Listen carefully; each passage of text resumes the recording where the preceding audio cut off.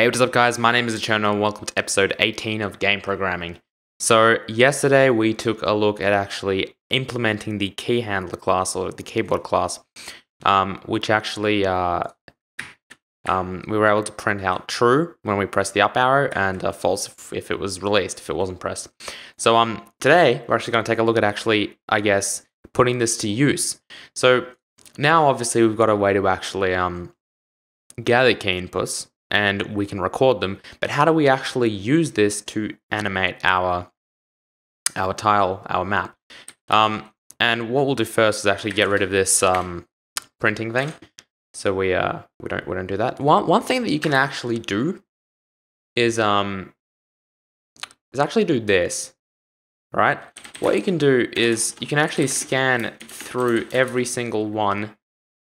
So like keys.length, right? Every single one of these keys, and what you can do is say if keys I is true, right?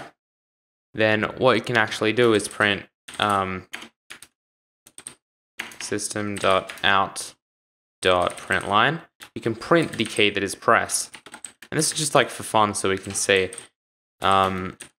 which one we print. So if we just type this real quick and do this, what you'll get is, make sure you print we won't exactly know which key, but if you actually just print I, you'll actually know which key ID it is. So if we go up, you can see that's key number 38. If we hit W, that's key 87.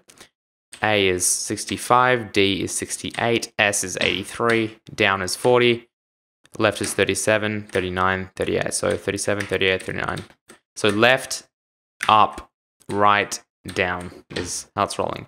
But yeah, that's just like a little fun little thing that you can do to actually find out the IDs of the keys. So in other words, how this stores. As you can see, we didn't actually get anything. If I just open the console here, we didn't actually get anything higher than 87.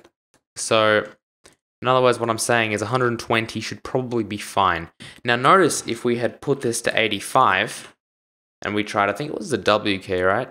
Well, first of all, it crashed straight away, and the reason it crashed was the up key. The W key was simply above that. As you can see, the W key here is 87 and we limited it to 85. So that's a little more in-depth understanding onto why we put 120 here. Yeah, we just want to have enough variables here, enough booleans in this array to actually store a boolean for every key on our keyboard. Okay. Now, actually applying this now is relatively simple. All right. If we go back into our game.java class, we see that we actually have access to the key class, of course, through our little keyboard key declaration here. Now, what we can do is we've currently got it moving through this. And to actually have it move when we press the appropriate key, we can simply type if key dot up for our up key equals true, right? If key dot up, then let's just y minus minus, right? Because it'll actually drag our map up.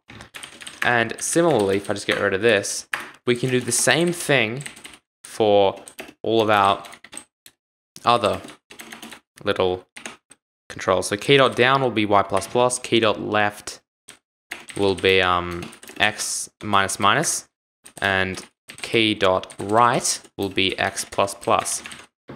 So if we launch this, you'll see that I'm just pressing the arrow keys now, and you can see that our map is indeed moving.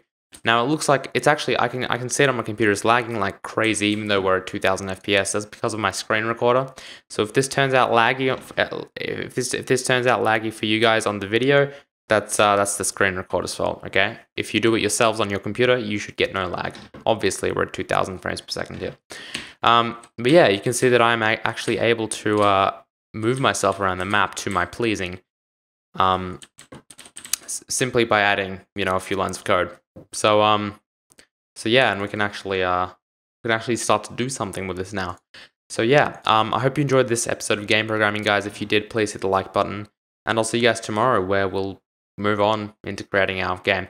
Actually, one quick thing I want to address. A lot of people seem to be asking if this game will be multiplayer. Now, I did mention that this game will be like Realm of the Mad God. And as you know, Realm of the Mad God is multiplayer. So yes, this game that we're making here, Reign, will be multiplayer, okay? The idea of the series is to create Realm of the Mad God from scratch. Simple as that. I'm not even going to say a game like Realm of the Mad God, because what we're going to do at first is basically create Realm of the Mad God from scratch. Then from there, you know, we'll obviously modify it and do whatever it is we need to do. But one thing that I really wanted to stress real quick, guys, is that I really want to involve you guys in this series. So when we actually come to designing things and actually, you know, making core gameplay decisions, I'll definitely get you guys into this and make sure that you guys have a say in what you get taught, I guess, and what this series really becomes. So yeah, anyway, that's episode, what episode was this? It's 18. Yep. That's episode 18 of Game Programming, guys. Hope you enjoyed. If you did, add it to your favorites, hit the like button, and I'll see you guys tomorrow with a brand new episode. Later, guys.